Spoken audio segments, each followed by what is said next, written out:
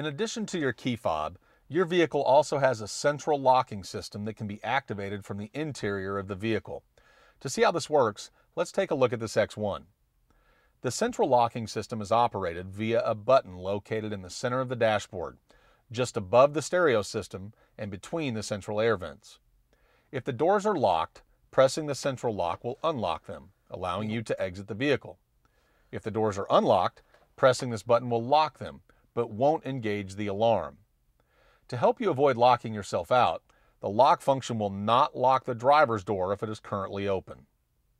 Please also note that the fuel filler door remains unlocked when you lock using the central locking system.